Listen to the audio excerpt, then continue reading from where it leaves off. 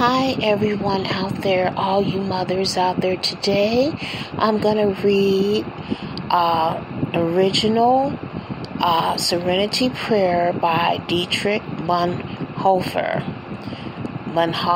I'm not sure how to pronounce his last name.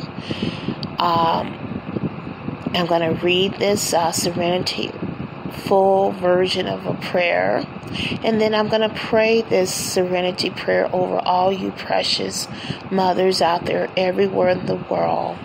But today is Mother's Day, and every day is really Mother's Day, to celebrate the mothers every day of the year, so not just on Mother's Day. So I want to take the time to read this Serenity Prayer in full length and to pray it over you precious mothers. The original full version of the Serenity Prayer by Dietrich Bonhoeffer. God grant me to accept with serenity the things that cannot be changed, courage to change the things which should be changed, and the wisdom to distinguish the one from the other. Living one day at a time, enjoying one moment at a time, accepting hardship as a pathway to peace. Taking as Jesus did, the sinful world as it is, not as I would have it, trusting that you will make all things right if I surrender to your will, so that I may be reasonably happy in this life and supremely happy with you forever in the next. Amen.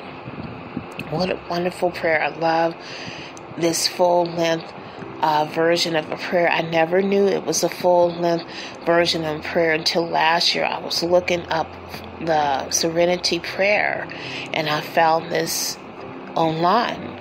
So I thought, and today I looked again and I saw it again, because I wanted to write it down again on a piece of paper to pray it over all you wonderful mothers out there everywhere in the world. But I'm so glad it's a full-length prayer here, and it's not just a shorter version of it, but the shorter version is great as well. So I'm going to now pray this wonderful Serenity Prayer in full length over all you wonderful precious mothers everywhere in the world. Heavenly Father, I ask that you grant all mothers everywhere in the world to accept with serenity the things that cannot be changed, courage to change the things which should be changed, and the wisdom to distinguish the one from the other. Living one day at a time, enjoying one moment at a time, accepting hardship as a pathway to peace, taking as Jesus did, the sinful world as it is, not as the mothers all over the world would have it, trusting that you will make all things right. That these mothers will trust in you, Father, that you will make all things right.